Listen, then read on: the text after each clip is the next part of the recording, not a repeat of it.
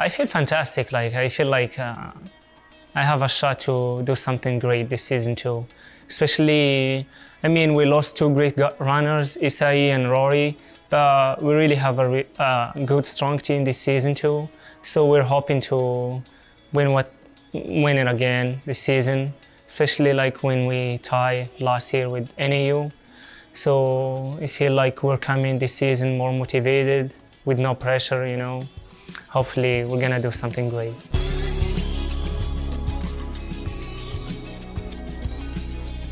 How does it feel to be a Big 12 cross-country champion again? Yeah, it's not the first time, not the second time. It's the fourth time back to back. That's an incredible feeling. I mean, we really had a really good string team, and it was like really good to go out there and perform and see where we are. And I was so happy, and I'm excited for national, regional, and national upcoming weekend. Fouad Messoudi. Finishing in fourth. How many other Big 12 teams have won back-to-back titles? I don't think so. There is so many, I think. It's like, yeah, or like a few teams have done that before, and we're one of them, you know.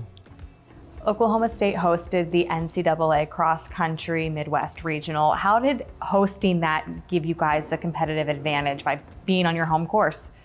Yeah, it's a great feeling to be racing regional on our course. We're like familiar with our course, and we know every move, every step in this course. We've been training like the entire season in this course, so we kind of like prepare, and it gives us like advantages like besides the other team, because we have a great idea about how we should run in our course, when we should move. So that's a big step for us, like 1 week before going to the big stages national. How does Oklahoma State's course compare to others that you've competed on? Yeah, I will say this course is the toughest one that I've ever been to. You know, it's known by the hills and stuff. Every team, like, they came in here, they know the course are hard, so you have to be prepared, like, mentally and physically to be able and perform in this course. And when we go outside this course and running in a different university, it feels like way easier than what we do here. Running is a part of training for a lot of other sports, but only a part of it. How do you train for cross country when running is all that you do? I will say for cross country, it's kind of different than track. You know, for cross country, you gotta do a lot of mileage. You have to be like consistency in your practice. You have like to show up and try and like to give like 100% every day and try to get like enough sleep, like recovery, you know. But I mean, for track, you only do like a short distance, you know, like 15 or like a 5K. It's not like doing a 10K at the course. So you have to have like more mileage in your legs, more volume. That's why like this is what you need for cross country. Just like keep like running every day. Like even like if you want to double, just like running. Yeah. When did you first start to enjoy the sport of running? So I started running in the age of 12, but the first time when I started enjoying, like when it was like my first time traveling outside, like making the team, it was like it's like some school stuff. It was like Arabic championships, and that was my first time like taking a flight and going another country and compete. So this is the time when I realized that okay, I should like do that more often. This is the time when like kind of switch it from like a habit to like a daily basis. I have to do that every day. You said that's the first time you got on a plane and got to travel. Yeah, that's what makes me, like thinking, okay, I should try this one. I should give it 100%. It may work, it may. I think it worked. Yeah, I think so. What are some of the coolest places you've got to travel and compete for cross country or track and field? Yeah, I've been to a lot of places before. I would say France.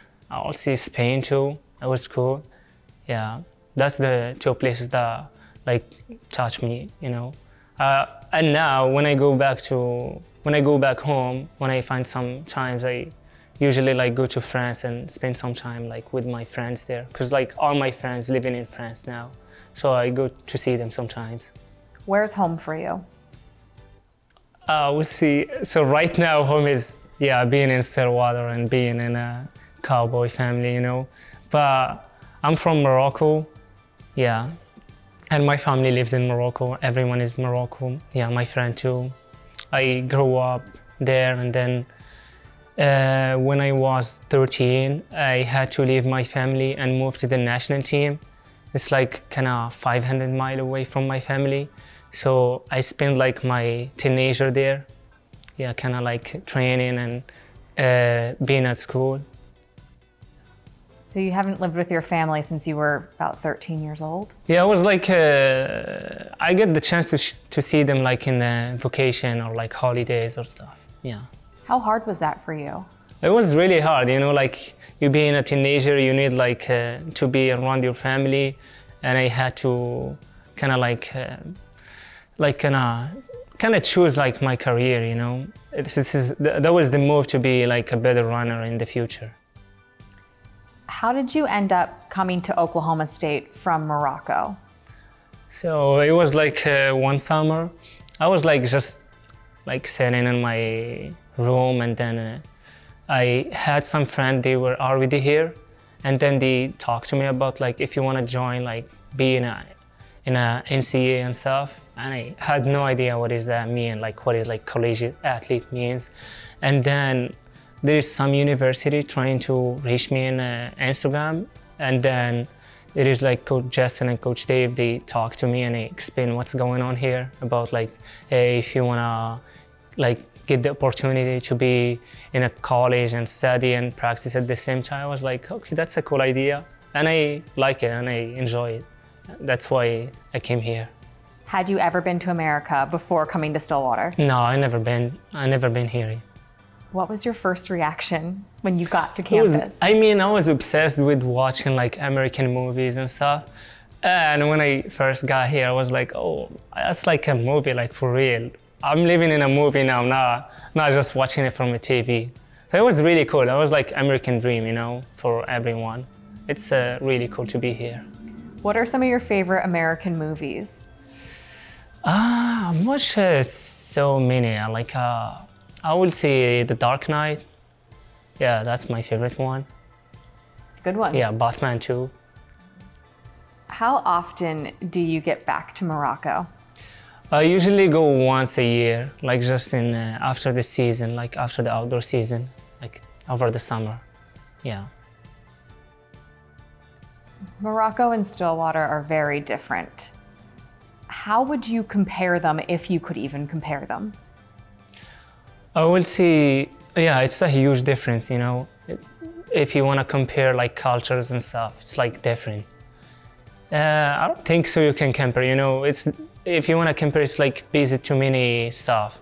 So I would say like Oklahoma has like their unique stuff, and us in Morocco, we have like our unique stuff.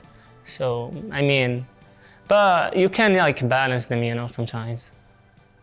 What was the hardest part of adjusting to life here in Stillwater? It's my first year when I got here. Like you know, like coming from a different country, leaving your family and stuff. Not like when I was in national team, my mom just can take like the car or like the bus, or she can see me. Not here, like if something happened back home, I'm not gonna get the chance to go and see them in like a few hours. So that's the hard thing. Also like, I would say like language, you know, for the first couple of weeks, you'll be like struggling when people speak fast. You're like, oh, I didn't get what he's saying. So that was the hardest stuff. Also like in school, you know, everything was in English. So I have to put myself in an environment where everything is in English. So I have to get adjusted like quickly.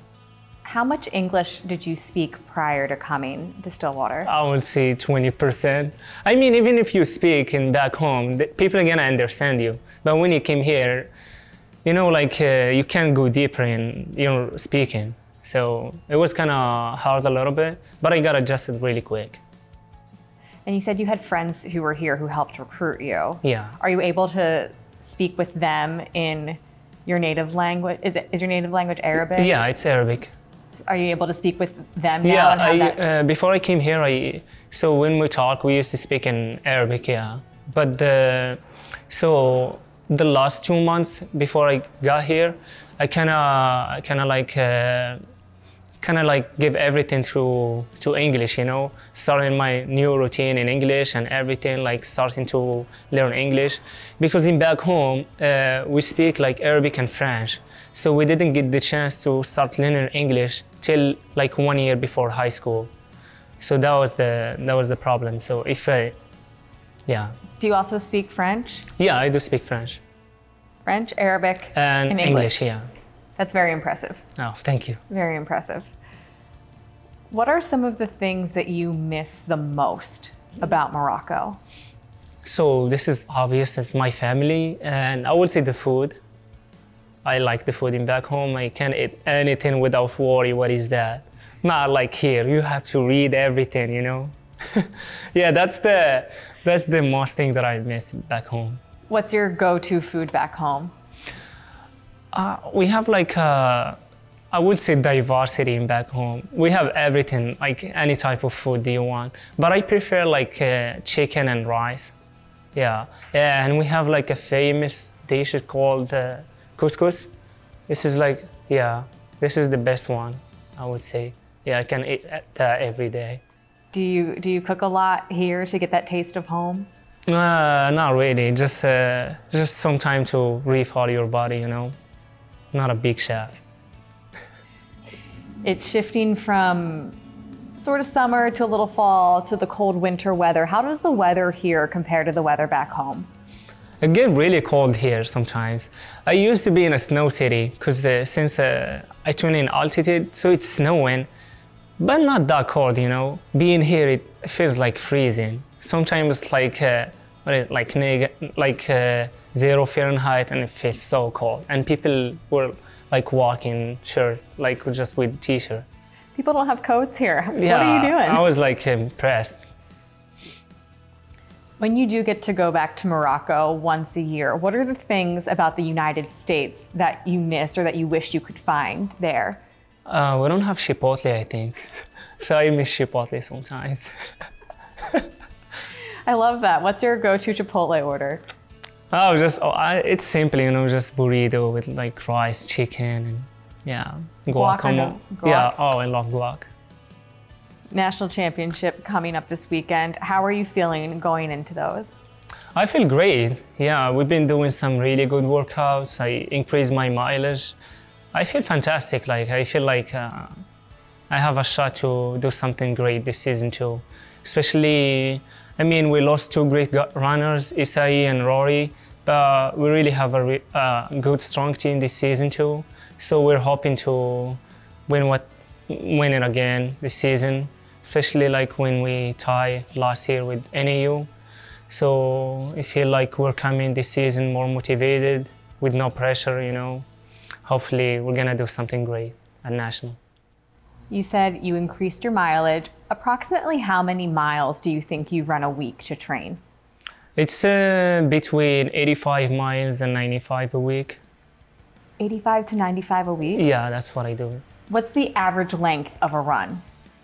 I would say I think 14 a day or something like that. It depends, you know, sometimes I do 17, sometimes we do 13, yeah. Are you doing that at once, or is it a few miles in the morning, a few miles in the afternoon? I don't double here, I just do it once. Just do it at Yeah, once. we do our long run on Sundays, and workouts on Saturday should be long. Yeah, I don't like doubles, because I don't have time to doubles, you know. School's in the morning and we only get the chance to practice once. So I rather to get it done in once. How long does it take you to run about 14 miles? So usually for the easy runs, it's not, it doesn't depend on how fast you have to run it. Just like get it done, you know, just to feel good and to feel fresh, you know, just get mileage in your leg. But when you go out for a run, about how long are you out running? Like 90 minutes, 40 minutes, 90 minutes, 1 hour and 40 minutes. Yeah, something like that. It's a lot of miles and not a lot of time. Yeah, it takes a long time. That's not that long though. 14 miles in about an hour and a half. That's fast. A little bit. Nationals are in Charlottesville, Virginia. How long will you guys have to get used to the course, train on the course before the actual competition? I think we only get the chance to run in the course like 2 times before, because we usually flow there 2 days before. So we do our shakeout and pre-meet on the course. It's not a big deal, you know, it's not necessary to run in the course to see. If you are good in any course. So we only get the chance to run there twice before, I think. Get like an idea where we should move, or, you know, get the vision in your head, and yeah. Cross country wraps up this weekend with nationals. However, your track season continues on with indoor. When does the indoor season officially start? So last year, my indoor season officially started in December, early December, when I did the 3K. So the same for this season. I think I'm trying to open up in December again. So this is when the indoor season open in December, and then we have like a month of break, and then again like indoor season. Then after indoor, how long of a break do you have before outdoor starts? It's like 1 month. It's not a break. We train for that, you know. We don't race. We need to build up again, and then so you can perform in like April, June, and yeah, May and June. So cross country and track teams compete year round, essentially. Yeah, I mean, there is no break in the season. Just if you take, sometimes we took like 2 days, 3 days, just recovery, or if you were feeling sick, and then keep going. That's a lot of running. Yeah, I mean, it's a lot of fun, and I'm excited for my next break. I mean, next summer. Last year in indoor, you were on the distance medley relay team that won the national title. What was that like for you and your other teammates in that relay? Yeah, before we get there, we already had the collegiate record and everything, so we were like the favorite going there, and that gave us like extra motivation competing against other universities. So it was a fantastic moment to be able to achieve to be like a national champion in the middle distance relay. So it was incredible, and I'm so excited to do that again. So proud of our team. We did it here. Yeah, this is what we've been waiting for a long time. That was, I think, the first time before the university. I'm so proud to be a part of this team. You run cross country, which is longer distance. You've also excelled at the 3,000 in middle distance. What is your favorite race to run? I will say the 1,500. Yeah, I want to be more a 1,500 guy. But I like doing cross. It makes me like strong physically and mentally. And yeah, I like doing everything. I mean, I just like to win. What's your least favorite race? Going over 5K. Yeah. You said there's 10K in cross country though. Are you ever running the 10Ks? I haven't done a 10K in the track.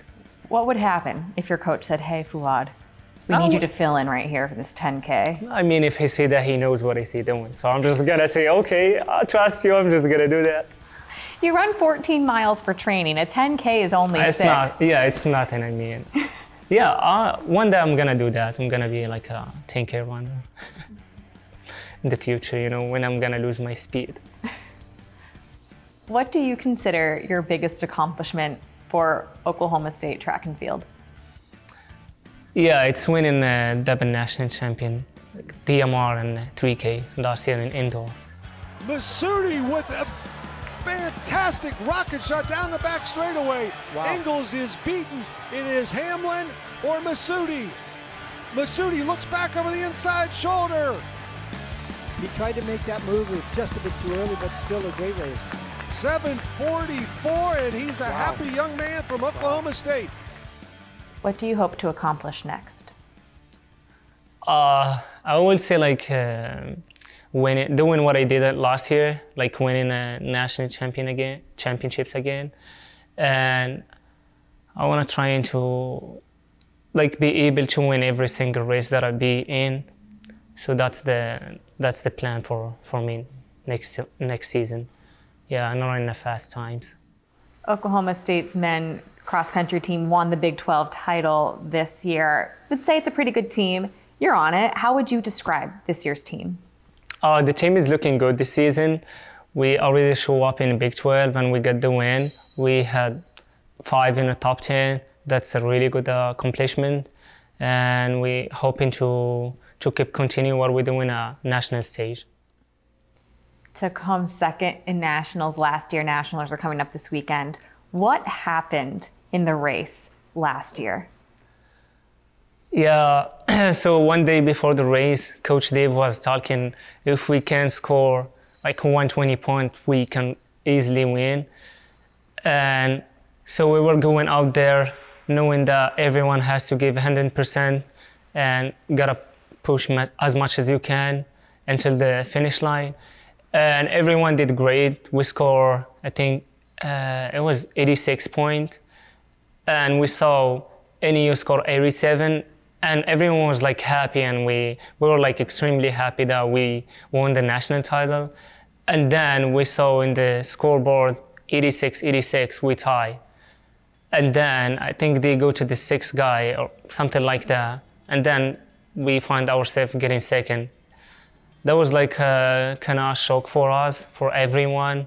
Yeah, everyone was kind of upset, and hopefully we get it back this season, especially with these great guys. I think we can do something great at the national.